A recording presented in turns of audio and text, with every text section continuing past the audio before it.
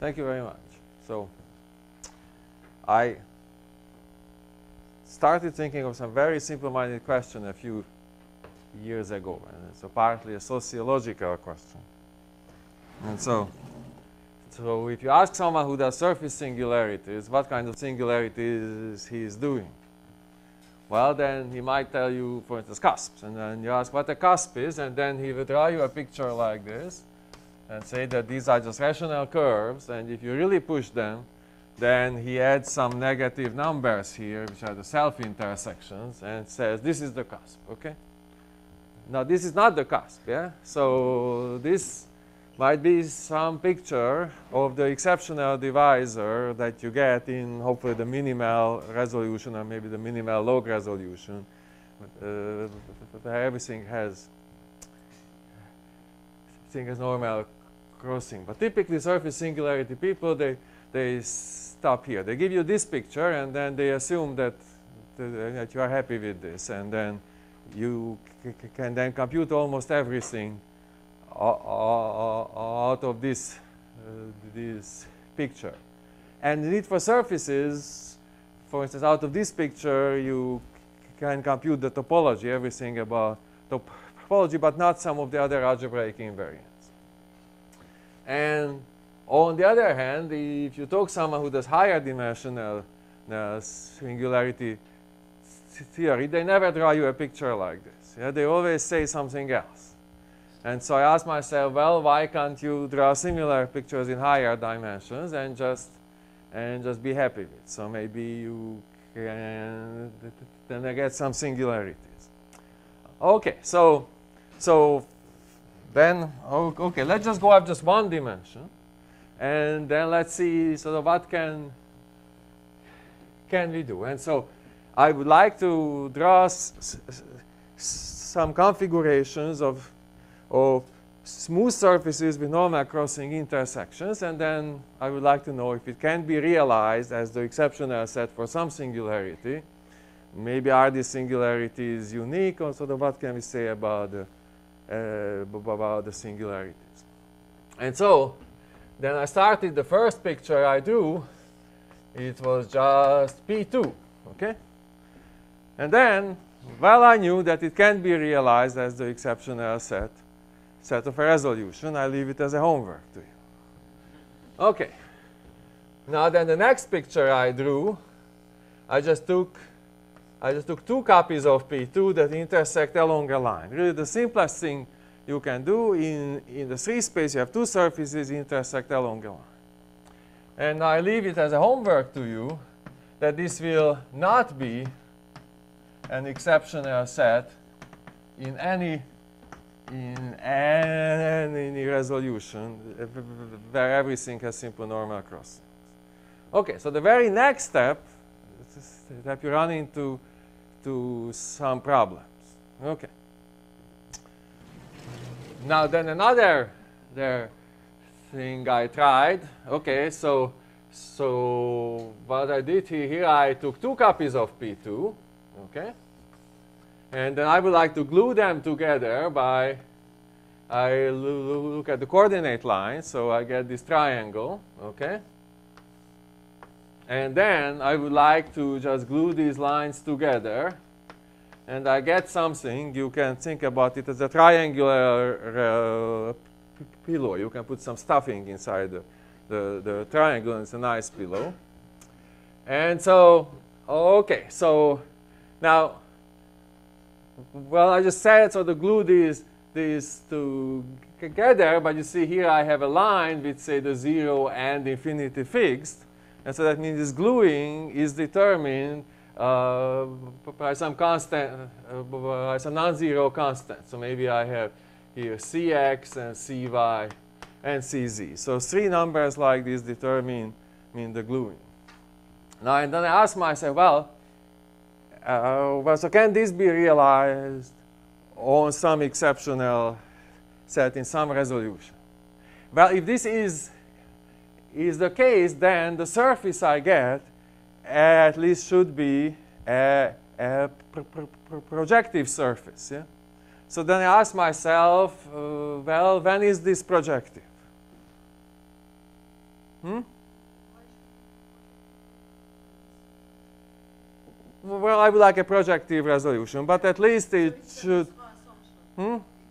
Well, it's so I think in the surface case, so you see everything is at least relatively Moishe zone. Yeah. So if you think about it, even a sort of non-algebraic proper birational morphism is dominated by. Hmm? Yes, yes, yeah, but. And so it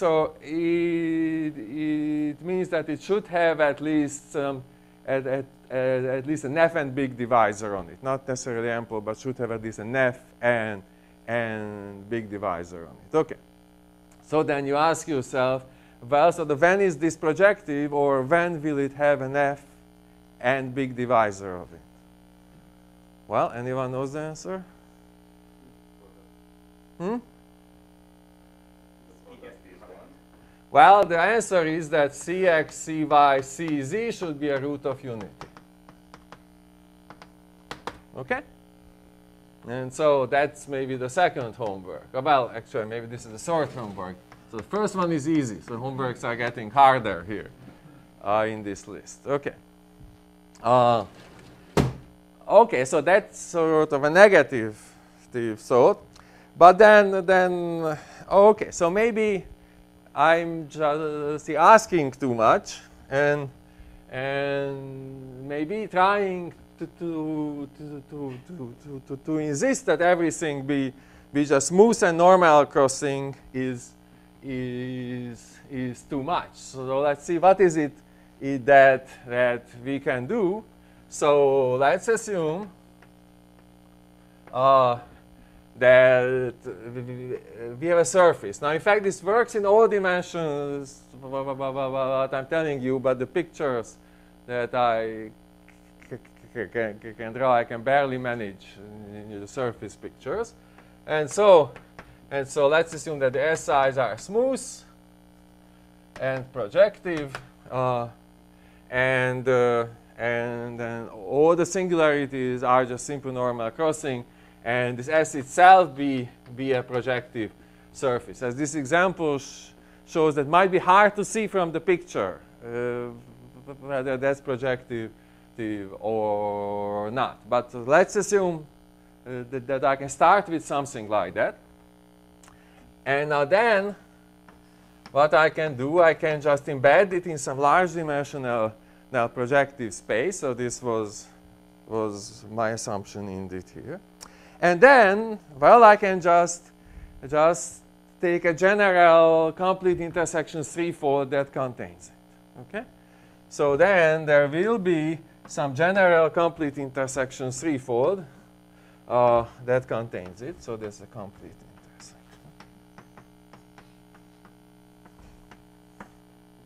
Now, if you use sufficiently high degree hypersurfaces, then so the normal bundle, you expect it to be negative, and then you can contract it to a point, and you get a singularity like this.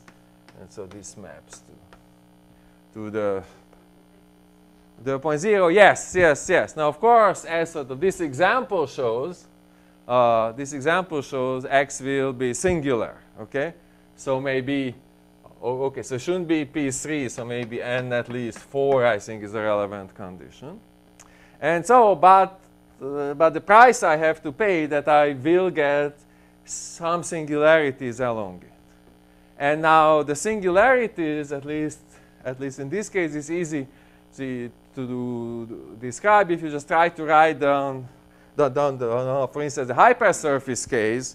Then you see the problem will be that this has a one-dimensional singular locus, and so for some hypersurfaces you will get some just moving ordinary nodes. Okay, so the singularities we get, and so.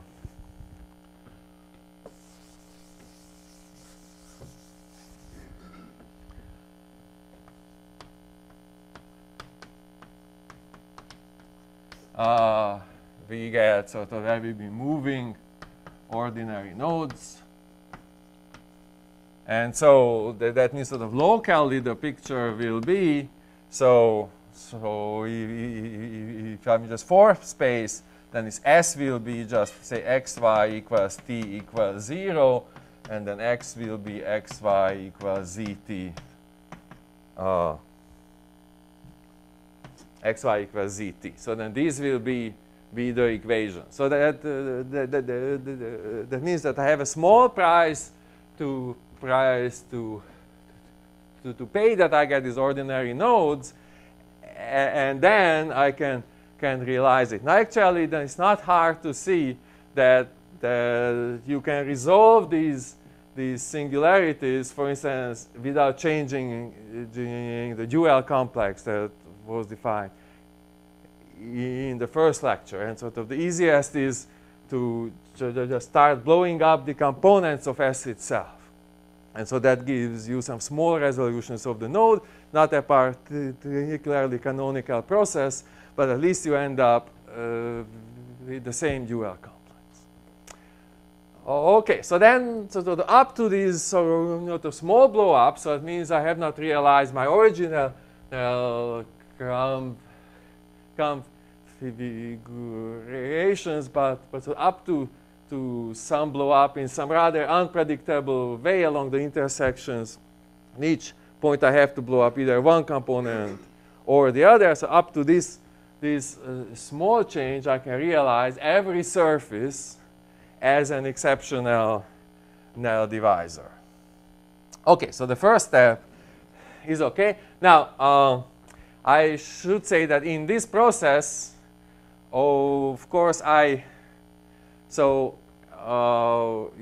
surface singularity people, they also write those numbers, so they give you the normal bundles, or at least the degree. And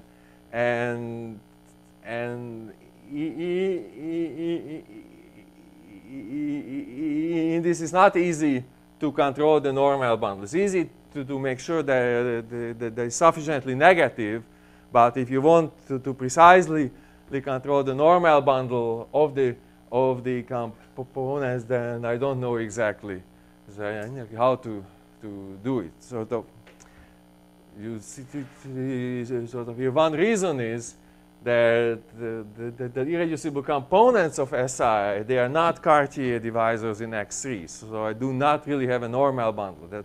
That also makes it hard after blow up. But then there are some other choices. So the normal bundle will not be completely under their control, but I will have some freedom. I mean, so if I know what this embedding is and I know what degrees I chose, I can write down what I expect the normal bundle to be. This gives me some freedom, but sort of not complete freedom. Okay, so what can I then compute about these singularities? Okay, and so originally I used this to construct some new examples of terminal and log canonical singularities that were conjectured not to exist, and so I could really get some. And then I was having a long chat with Misha Kapovic, and then we decided that maybe we can do actually much more interesting things here. Well, so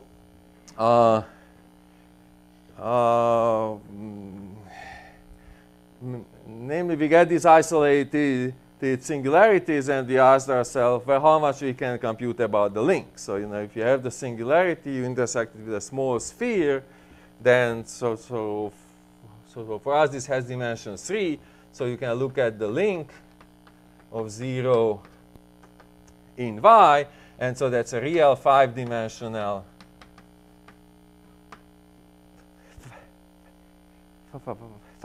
compact manifold. And well, we asked ourselves, maybe we can compute something about this. Maybe we can compute the fundamental group. Okay, so then we ask ourselves, well, what can we say about the fundamental group? So what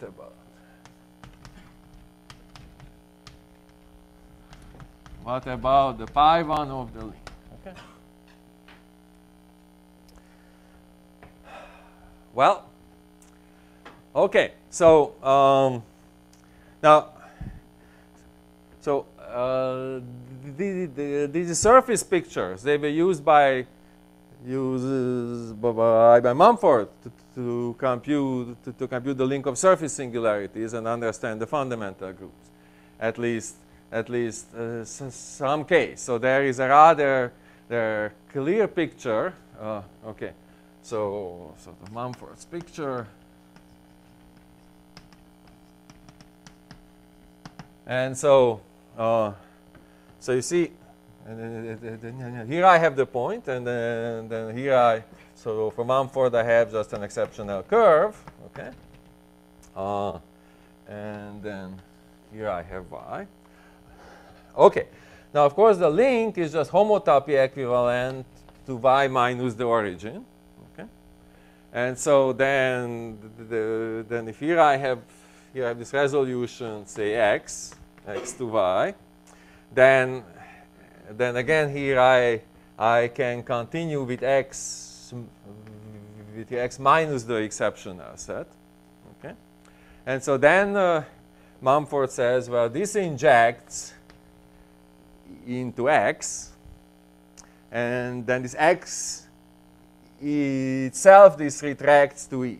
Okay, so this is homotopy equivalent to e. Okay.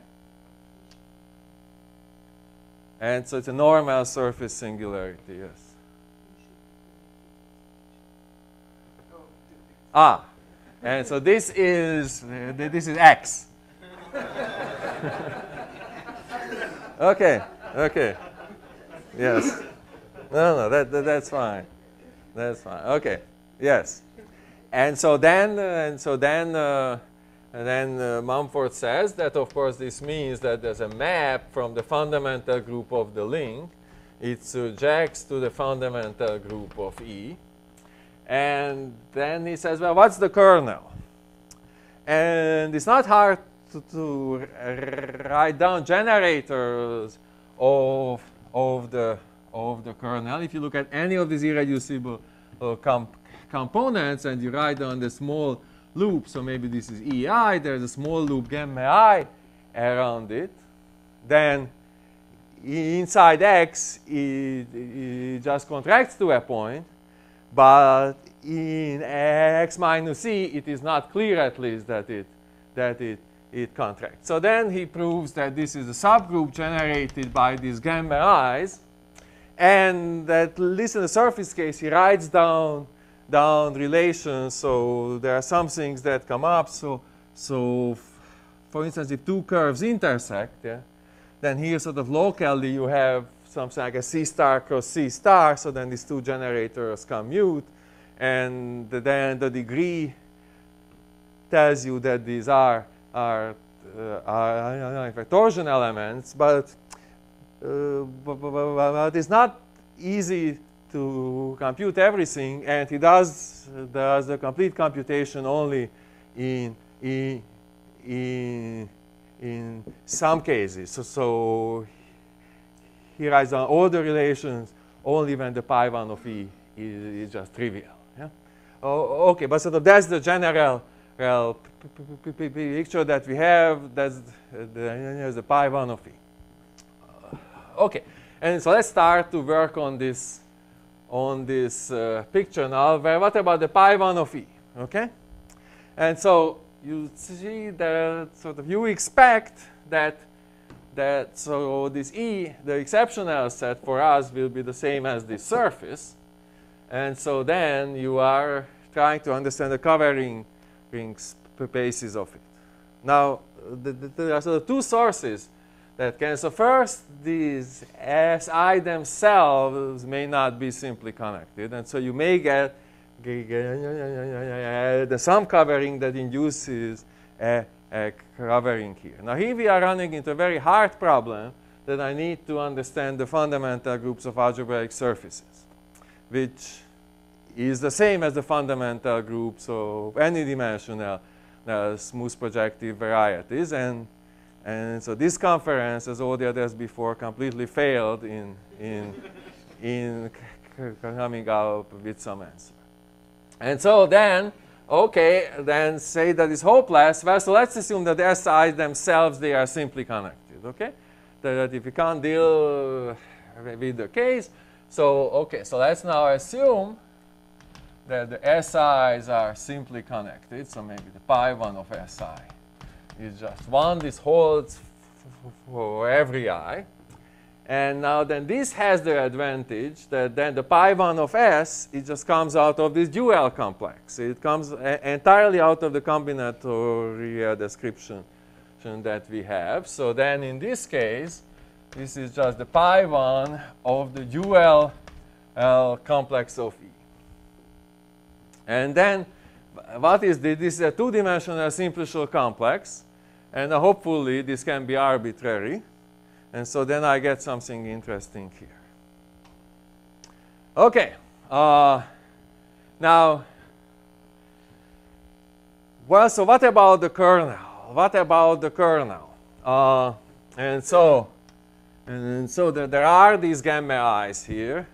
And already in the surface case, it was pretty hard to understand what they do in general. Okay? And so that means it's really hard to believe that in higher dimension, we will be able to compute something that we could not compute already for curves. And so this is indeed a reasonable assumption. But what happens here, that what used to be our blemish, that we ended up with singularities, they just rides to our rescue. And so why? Okay, so let's see. So what happens here with the local fundamental group of this x minus s, okay? So I have xy equals zt, and then out of it, I subtract the t equals 0. That means that t becomes invertible. And so then you see that this is the same as c cross c star. This is just xy t. And so this maps to x, y. And then the z, I can just write x, y, t inverse, and then t. Now you see, so then when I just had two curves meeting transversally, then the local fundamental group was, the local topology was c star cross c star. And so all I could conclude that the two gamma i's, they commute. But you see here, because of these singularities, but the local fundamental group has just one generator. And so instead of concluding that the gamma i's that come from the two components, they commute, I can conclude that they are equal.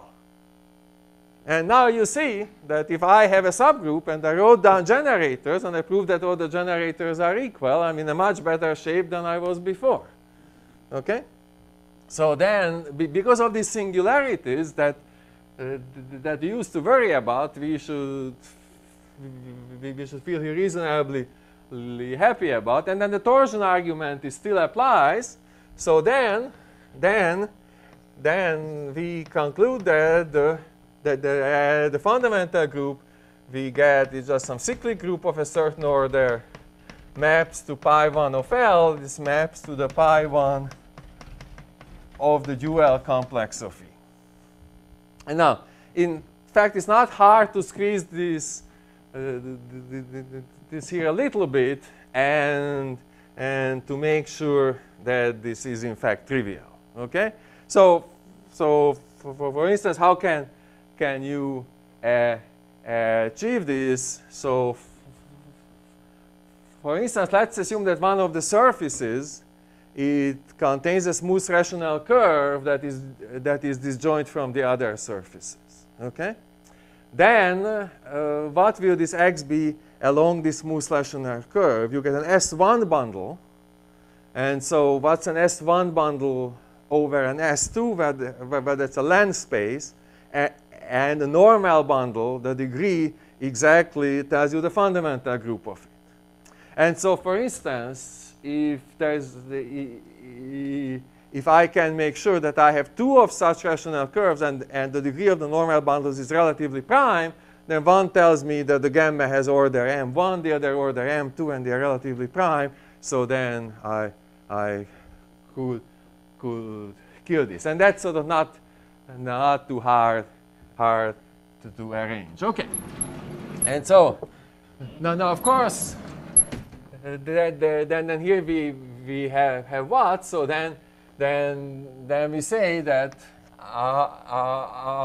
I just have this two-dimensional simplicial complex, and then the fundamental group of the link is isomorphic to that. So what do we know about two-dimensional simplicial complexes? Well, so the fundamental group can be arbitrary. Well, so not arbitrary. There are finitely many generators and finitely many relations, but that's just any compact CW complex or what has this property. Okay, so then assuming that the existence part is okay, and so then the theorem will be that for any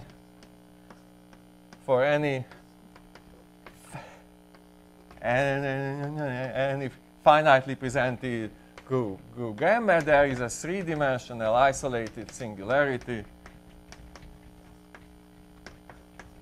zeroing y such that the pi 1 of the link of 0 y, this is isomorphic to gamma. Okay? And now, so finitely presented. Okay?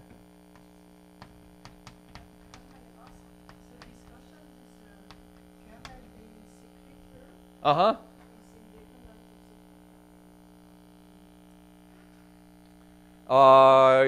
Yes. Yeah.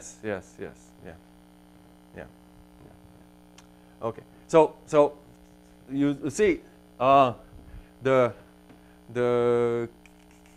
key thing is that sort of this holds for the examples that came from my construction.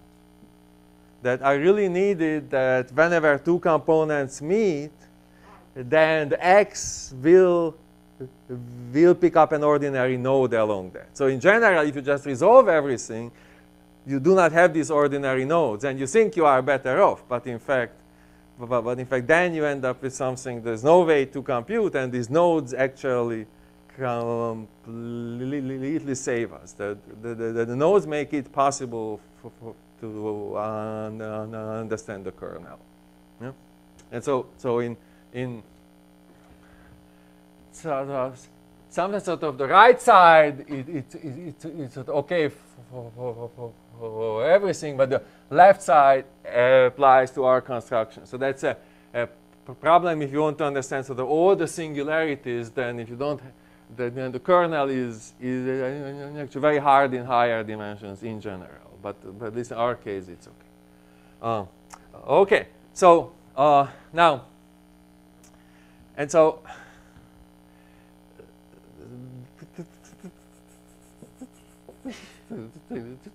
This is a quite surprising statement. Actually, if you think back, I mean, ever since Grothendieck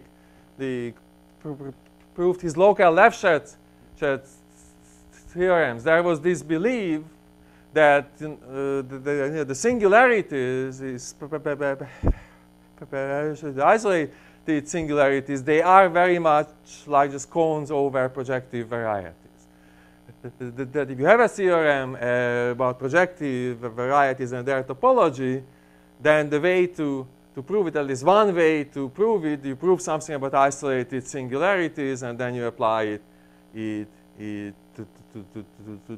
cones. And so, as far as I know, this principle it holds at the level of homology, but it doesn't seem to hold at the level of fundamental groups. Yeah, so links can have pretty much arbitrary fundamental group, but while projective varieties, they only have some very restricted the types of fundamental group. Okay, so, well, now, and so then to get this, I still owe you, of course, to show, especially in view of these examples, that if you give me a two-dimensional simple complex, then I can write down a projective normal crossing surface with simply connected the components that realizes that dual complex. So we still need this one construction.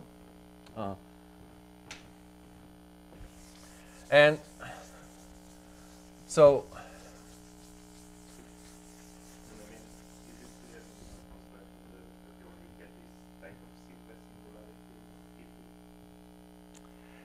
and so that actually that's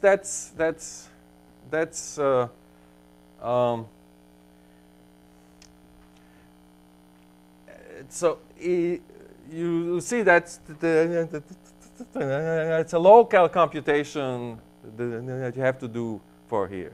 In fact, I think that the surface case, this was already done by Kleiman at some point. If you take a general, so I think that the case that was computed a lot, you have a normal crossing surface in P4, and you look at the general 3-4 that contains it. What kind of singularities is that has? That's a very classical computation. And so this is the only singularity that does something interesting. So where 3 surfaces meet, I have only finitely many points, so nothing happens there. Things happen along the curve, and there will be some further A1 singularities at some smooth points of S, but they again do not matter in topology. When you go to higher dimensions, then you have to worry about the higher co-dimensional loci, but you get some rather similar. So at sort of some point, the singularities that you have to deal with, they will look like somehow the product of yi equals the determinant of some xij. So these will be the typical singularities. In our case, it's a 2 by 2 determinant that somehow this is equal to 0 or something like that. So, but it's rather restricted the class that the Beckman can write down explicitly. Okay, so then about the existence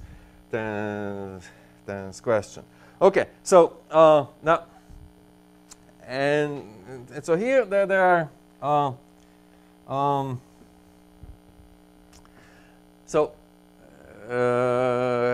here life with curves is in fact much easier.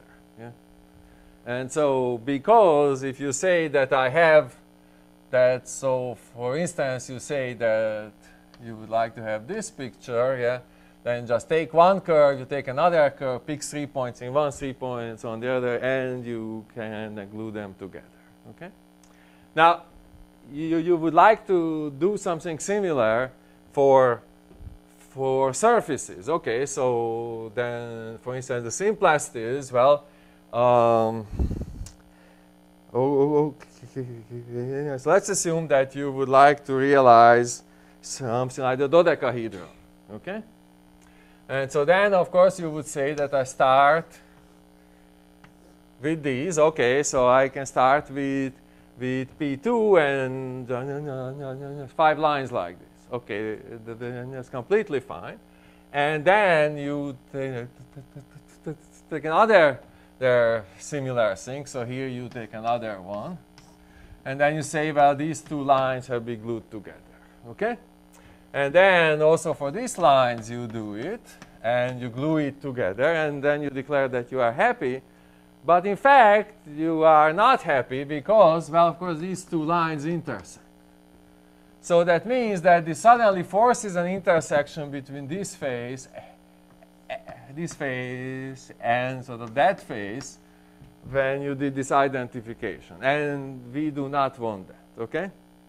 And well, and so then the surface case is very easy to correct for this. So that means that you know, when we are interested in sort of just this one, then of course I should blow up any intersection points that I do not want. Okay, so that means that I have to blow up the 5 extra intersection points, and then I really just have this configuration, and I can do the gluing that corresponds to something that I expect. And for surfaces, this is all you have to do. That somehow you have to take into account what happens with your neighbors. But so starting with dimension 3, there are some higher dimensional effects. So the neighbors, they tell you the codimension 1 points on this, but the second neighbors tell you about unexpected codimension 3 points. So that we have to know, as you go up in the dimension, you have to know more and more of your neighbors before you decide what to do. And then there is, of course, the issue of how to make sure that the gluing is projective, but at least this way, especially in the surface case, you can really know exactly what are the surfaces that you are gluing. In higher dimensions, in fact, it is much quicker to do. You start with a configuration that has many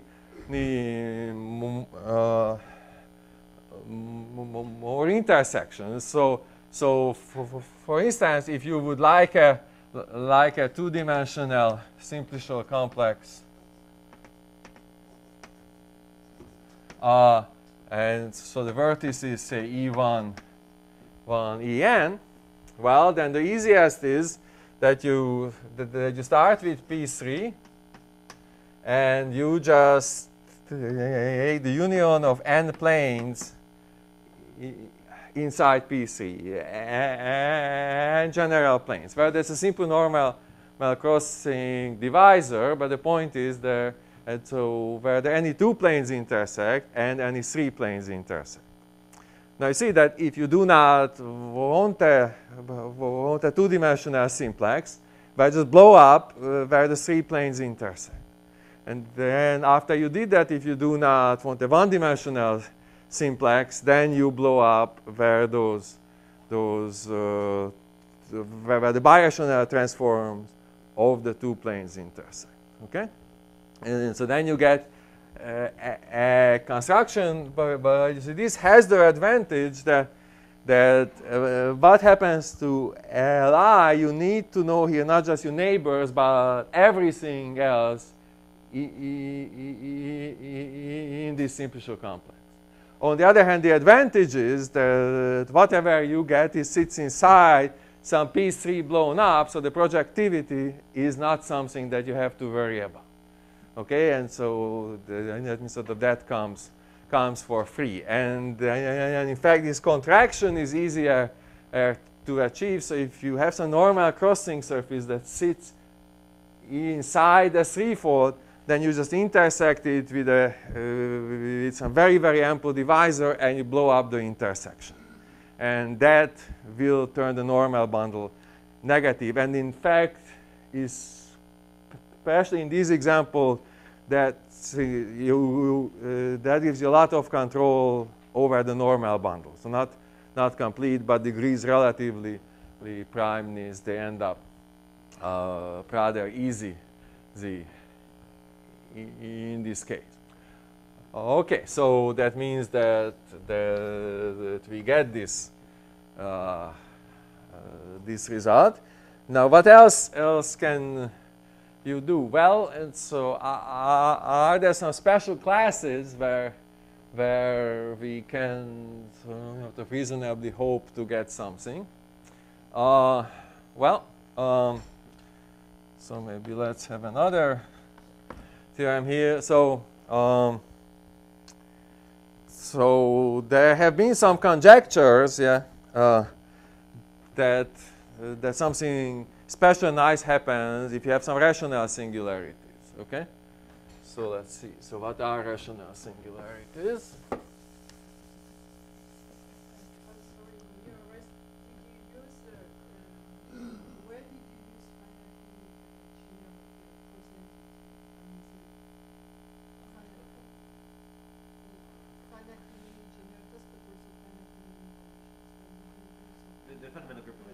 And so, what's the fundamental group of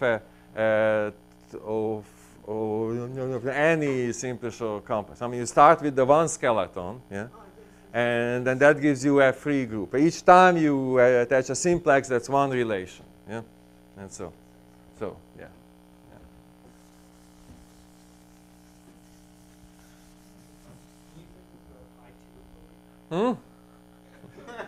Well, and so that's harder. That's or so. And so, come on. What do you mean? Wait, this is a compact CW complex. No, if you blow up, yeah. If you blow up A2 minus 0 out of 20.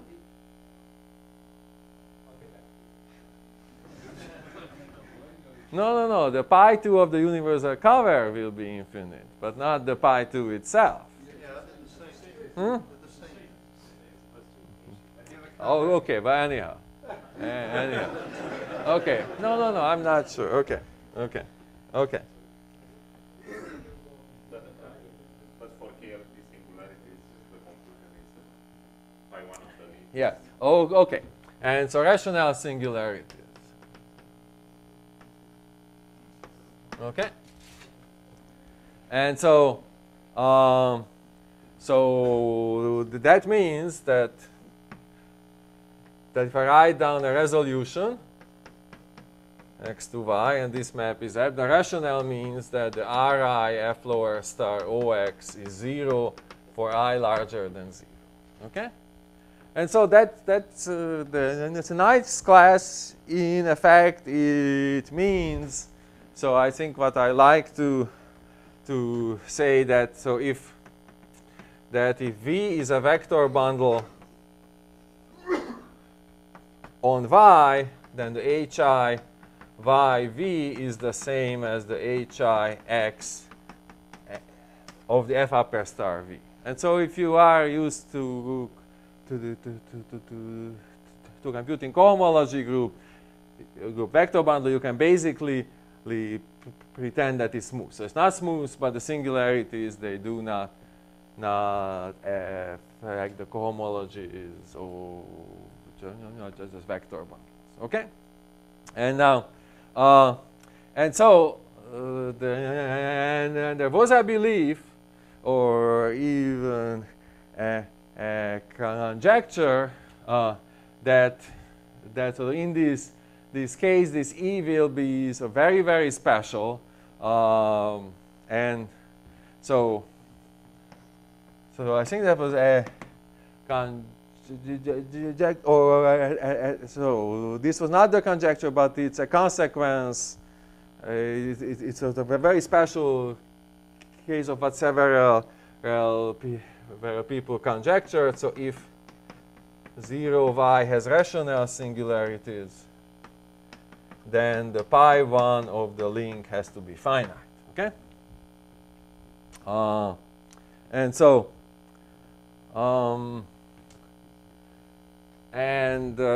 then so one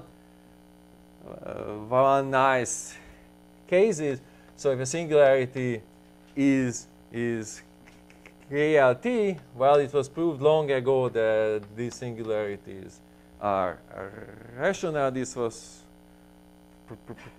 proved essentially by Elkick. And then we have seen in Chen-Yang Shu's talk that the KLT, this implies that the pi1 of a link is indeed rational. Okay? The pi1 of a link of a KLT is finite. Yes. Huh? I'm sorry? Yes, yeah. Oh, yes. That's fine. Okay. So maybe the dimension at least 3. Yeah. It will. But your argument didn't depend on the singularity. Well, so what kind of singularity do we get? I have to check when do we get rational singularities. Yeah. But I was just saying, so there you use the argument that the gamma I are the same. Yes. And so I am not claiming anything yet. I'm just saying the KLT, this implies rational, and also KLT implies that the fundamental group is finite. Well, maybe what was proved that the algebraic fundamental group is finite. Yes, yeah. Yeah, well, we moved into higher dimensions. Yeah. Huh? Yes. But so if you define the link as intersect with a small sphere, then isolatedness doesn't matter. So then it's a singular space, the link itself. But it's okay. Oh, okay. So now let's see what can we do with this construction. So when will the singularity that I get be rational? Okay.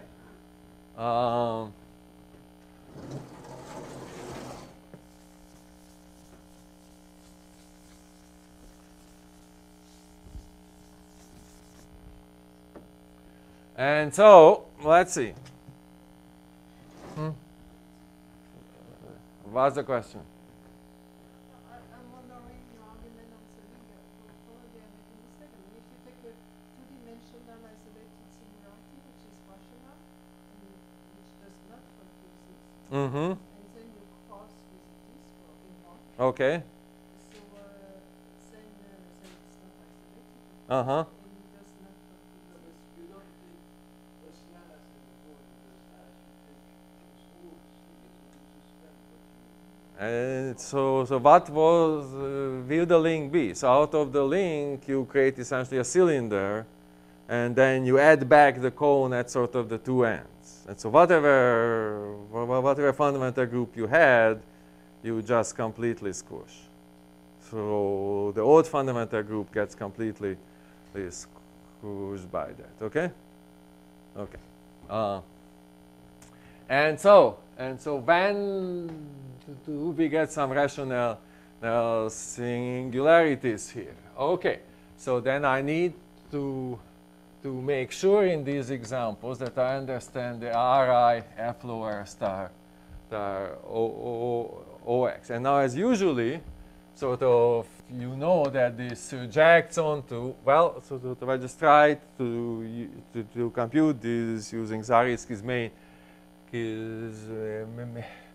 his main theorem, so I know that this will be just the inverse limit, and I need to compute the hi of O. I take n times the exceptional set. So maybe n times the exceptional set O n times the exceptional set, and then if I go from n to n plus 1, but that involves the normal bundle. Now, if the normal bundles they are sufficiently negative, then they will not have cohomology. So if the normal bundle of E is sufficiently negative, then in fact I can assure you, we can be sure that this is the same as the HI of E OE. Okay? And so that again, I just have to make sure that so I think my surface is vanished, that it has no HIs. Okay. And again, it's not hard to write down. You see the pieces that I have in my construction, I start with rational surfaces. The individual components, they are rational surfaces. And so that means they do not contribute to EI. So that if the individual components are rational surfaces, then it's not hard to see that this is again the same as the HI of just the dual complex. Okay? And so that means that I am really down to a completely topological question. And so then I have a simple Schur complex which has no cohomologies with Q coefficient. What can I say about the fundamental group? Okay? And now here surfaces are not enough. So surfaces, they do not answer everything, but if you go to dimension 3, then you get, I think this is a result that goes back to Hopf, that you get that the possible fundamental groups, they are exactly the groups whose first and second cohomology with the Q coefficient vanishes. And so, when the first homology vanishes, that's called a perfect group. When the first two vanishes, sometimes called a super perfect group. And here, but sort of these notions, they are really were designed with Z coefficients. So here I have only the Q coefficients. And so that means that if I have a three-dimensional rational singularity, okay, so can get links with pi 1 equals any Q super perfect group. And so now you should know that there are lots of rather complicated infinite groups. Yeah? And so, for instance, you start with your favorite three-dimensional Q homology sphere or something like that, then that will have a fundamental group like this. Okay, and so now, but you see, there is there is exactly the problem here. We do not have the converse. And the converse is exactly this kernel problem, that we can control things that come out of our construction, but we cannot control things that do not come out of our construction. And so there's the kernel problem. And if you think about the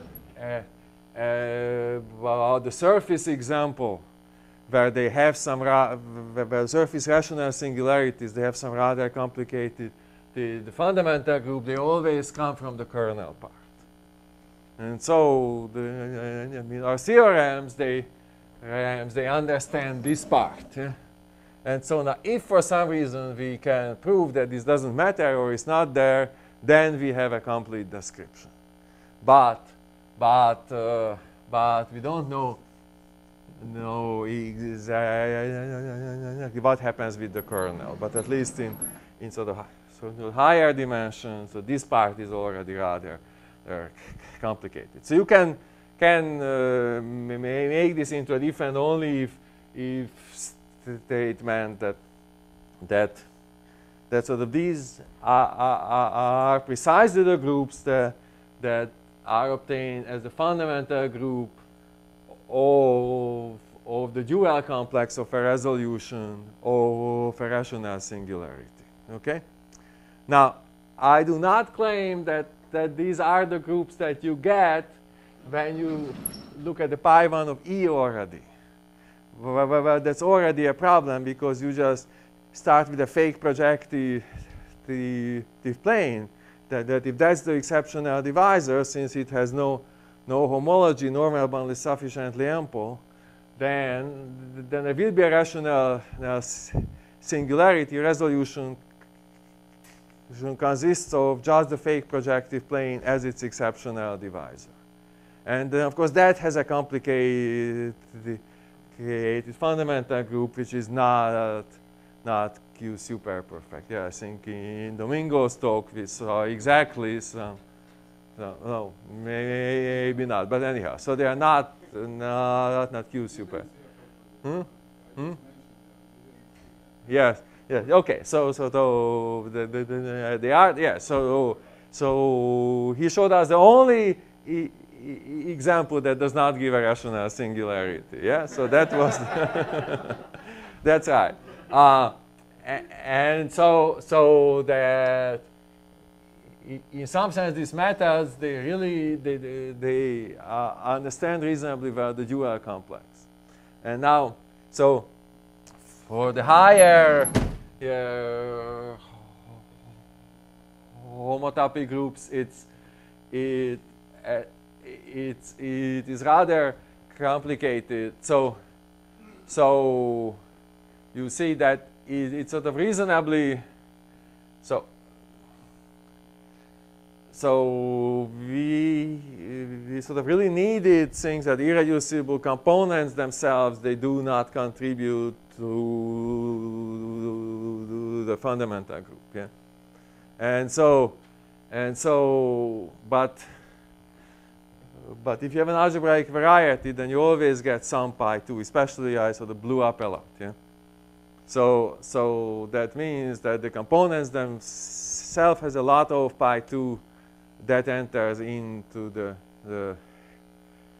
picture, and we don't know anything about that. But it is possible that in some cases one can compute what happens.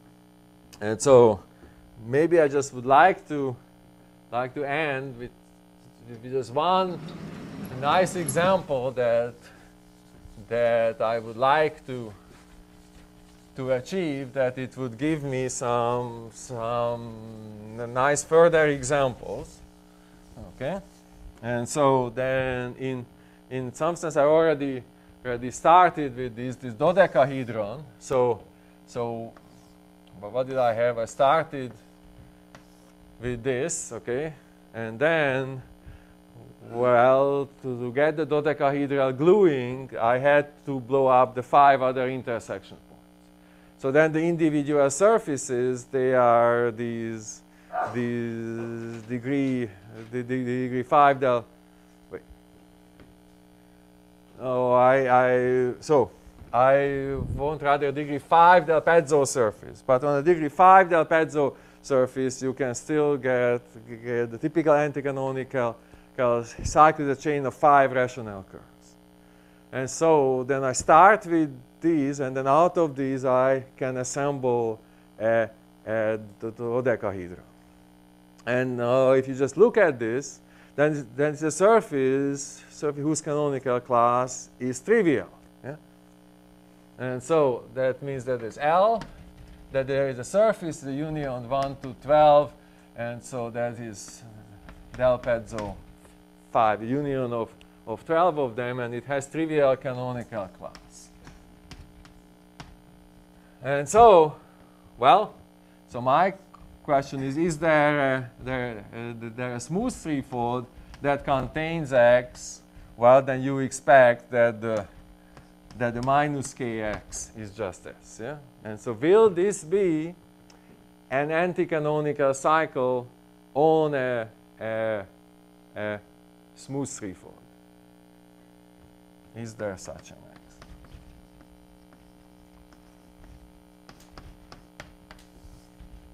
I don't know. Do you give some tools into gluing the Q1 And so for sort of some gluing, yeah. So I mean, any configuration like this. Well, and so I don't think you can do it when X itself is Fano. Yeah. So there aren't that many Fanos. Yeah.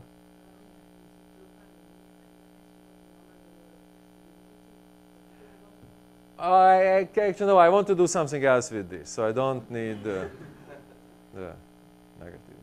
Okay, well.